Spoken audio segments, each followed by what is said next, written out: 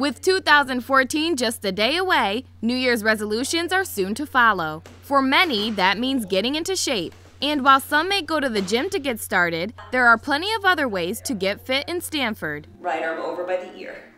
Good. If you want to work out, go to the gym, go on the treadmill. If you want to work in, come to Harmony Yoga. And feel the breath in the belly. Carol Shwidock has been teaching yoga for 10 years. She says yoga is a great way for people to start the year off with the right mindset. Yoga is about the now. It's about the union of the mind and the body through the breath. And the breath is the most important thing because the breath brings you to the present moment. And in the present moment, you can just begin again. And you can begin again with being mindful and allowing yourself to notice, am I being good to my body? Because, you know, we are what we eat.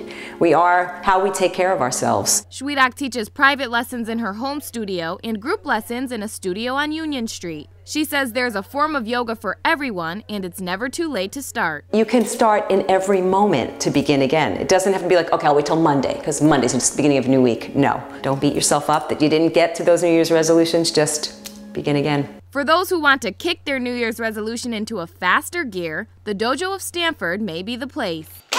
We teach karate, we also do Brazilian Jiu-Jitsu here, and we do kickboxing. You get every aspect of being physically fit, your endurance, your flexibility, your strength, your speed.